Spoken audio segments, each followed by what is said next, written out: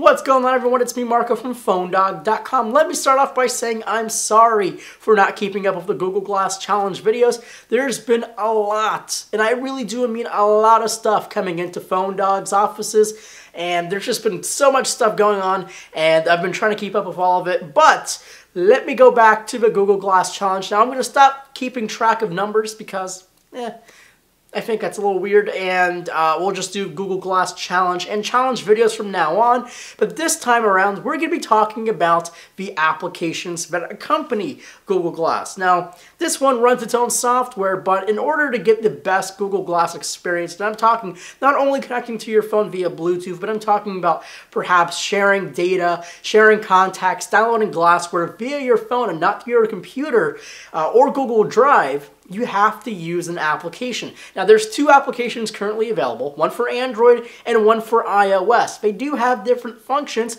but perhaps the same idea. So this time, we're going to be putting these two applications head to head and find out which operating system will give you the best experience, either iOS or Android. So stay tuned and check it out. Google Glass is an incredible idea. Maybe it's a tad out there in terms of price, usability, social acceptance, but it works and it feels like a product from the future. Yet in order to make Google Glass work, you have to have an independent network and something connected to your phone. There's no SIM slot or mobile data unless you have a ridiculously really expensive plan with one of your carriers.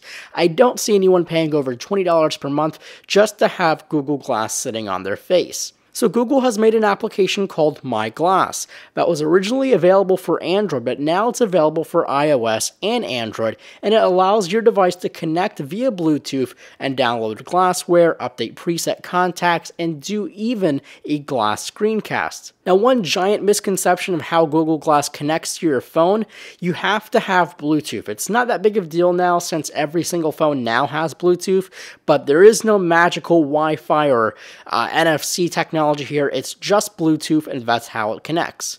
Now, on the Android application, you do have the ability now to share the internet connection without going through your data carrier network, which means you don't have to turn on your mobile hotspot. It will use Bluetooth to stream over data. Now, this kind of works for some of the more current Android phones. I think it's Bluetooth 4.0 and up that allows this data transfer, but it is sort of a bypass, kind of like a hack to go through Bluetooth instead of going through a very expensive data tethering plan. Now, the iOS app does not have that function, so you have to use tethering to have your iPhone connect to your Google Glass, and you actually have to add it in as a Wi-Fi network. Apart from those features, the app is not very useful. It's almost like a one-time setup deal for Google Glass, and that's it. You really don't have anything else. You can't put contacts, you can't do a screencast, but kind of just shows you what Google Glass is looking at.